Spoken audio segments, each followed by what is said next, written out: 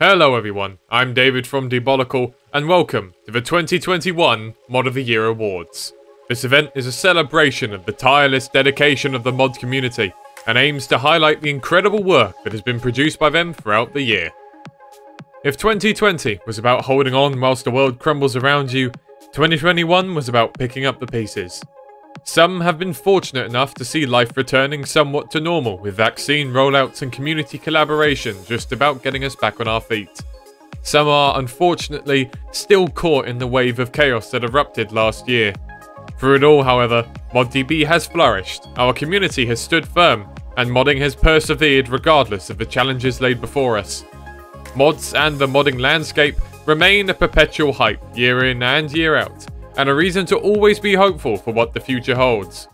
No matter how bad it gets, passion and creativity win the day, and the time has come to say thank you to all the modders that made 2021 just a little easier to get through than 2020.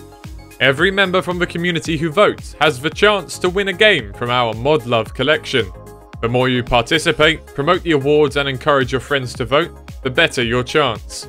In addition to this, the winning mod teams will be heavily promoted across our network, get the prestigious honour of being able to include the award badge whether they damn well please, and be introduced to publishers interested in taking their idea to the next level.